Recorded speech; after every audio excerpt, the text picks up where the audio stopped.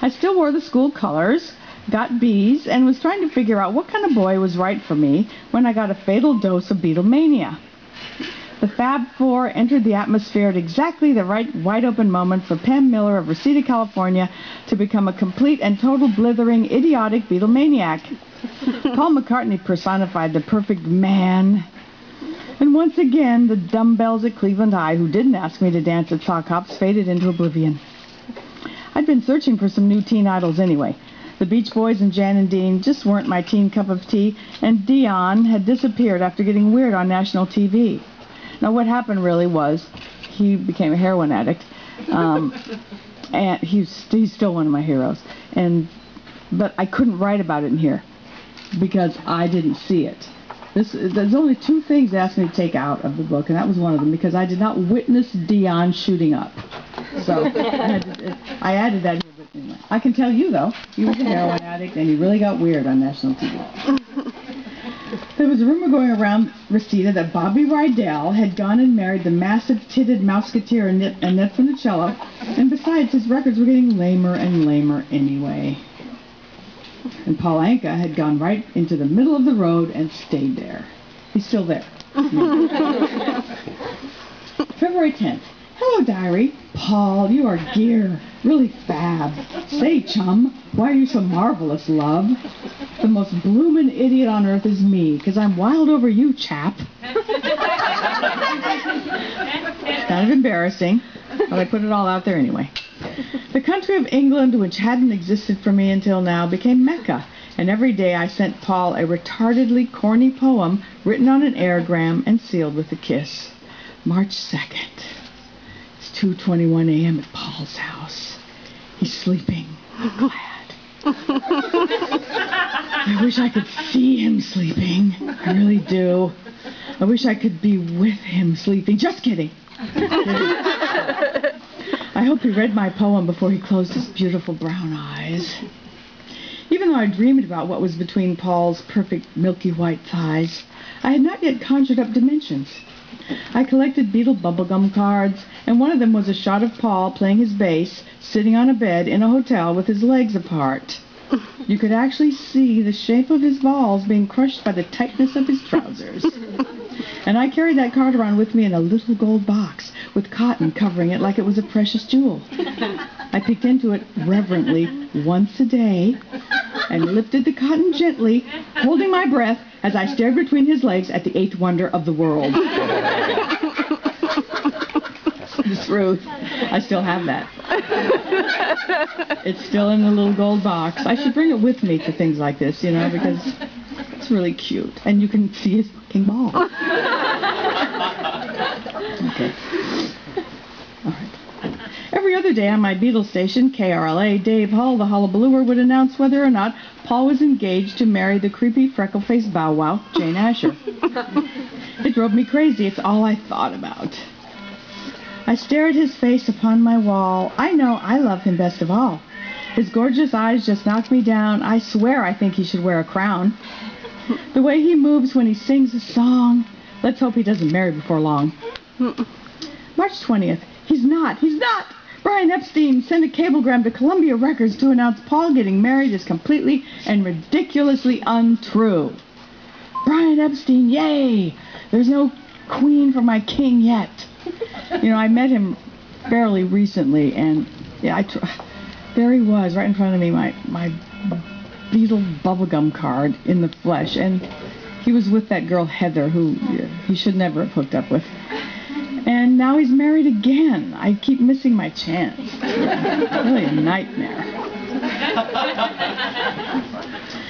I lost some good friends who were growing up and going steady and planning their lives after high school. They left me behind with my Beatles lunchbox and bobbing head dolls, practicing my Liverpudlian accent. And guess what? They're probably still in Reseda with a gaggle of goony kids to kowtow to, being forced to listen to Motley Crue by their very own burgeoning teenagers, and it serves them right. We gravitated to one another, the Beatle sweeties, and hung around in packs of 4, one for each Beatle. Kathy Willis was my George friend. Her dad knew somebody who worked at the Hollywood Bowl and was going to get us good seats for the Beatles concert on August 23rd. I always have had somebody getting me in. Fantastic. Even before I knew what it meant. We got our tickets before anyone else and bought gilt frames to put them in and hung them on our bedroom walls. I paid homage to my ticket nightly. My entire room was covered with Beatle paraphernalia. I wrote with a Beatle pen, slept on a Beatle pillowcase, and breathed with Beatle lungs. Stevie was my Ringo friend, and no one understood the poor thing. Oh, Pammy, I feel like the world is caving in on me. Everyone's trying to take me Ringo away from me. Help me, Pam. Oh, please, please help me. I need encouragement so bad. I've got to meet Ringo or my whole life will be completely empty. Oh, I'm suffering so. He's my love, and I love him. Oh, God, please don't let me Ringo be taken away. We wrote Beatle letters to each other constantly, whining and moaning and expressing our deep, deep, deep desire to meet the Beatle of our choice. But how? Linda was my John friend. We spent weekends at my Aunt Edna's house so we could be on neutral ground, pretending it was hallowed Beatle ground. We were two girls in a constant state of Beatle skits. I played John and myself, and she played Paul and herself. We could switch personalities with the flick of an accent. We took each other to parties and concerts. We ate dinner in gorgeous restaurants on Aunt Edna's patio and professed undying love with semi-perfect working-class Liverpoolian accents. At night, we played all four people at the same time, when we would lie entwined in each other's arms, pressing our 4 sets of lips together in an eternal expression of Beatle love. We wrote Beatle stories for each other, and I could hardly wait to get to school to get my hands on the next installment of my continuing Paul saga. I had 6 stories going on at once, but my favorite was written by my old friend Iva. It was so titillating she actually got us in the sack.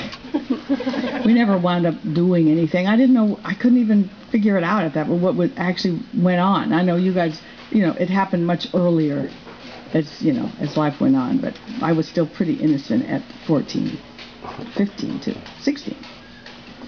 Okay. My dad bought me a reel-to-reel tape recorder, and I made up a lot of adorable little plays, acting out all the different parts in which Jane Asher dies many grisly, horrifying deaths. It's true. I pushed her off cliffs. The things I did to this poor girl. The Pam Miller character was always around to pick up Paul's pieces. To his nibs, I sang a different tune. Dear Paul, your fans will always love you. Personally, I will never stop. And I have not. Since hearing about your engagement to Jane Asher, I'll have to love you in another way, all of my own. Paul McCartney of Beatle fame has chosen another to share his name. Many girls will cry each night, saying, this marriage just cannot be right. Even though all his fans are blue, it's to her he whispers, I love you. His face is like an angel, so they say, and it's hers to gaze upon night and day. He is hers to have and hold till their lives are ending, till they both grow old. Sure, there are people who will say he's wrong, but let's just hope his love is strong. If he listens to us, where will he be? He'll be without children to bounce on his knee. He'll miss out on the purpose of life, to live, to love, have a child and a wife, or several. If we really loved him, how happy we'd be that he's found such happiness and ecstasy.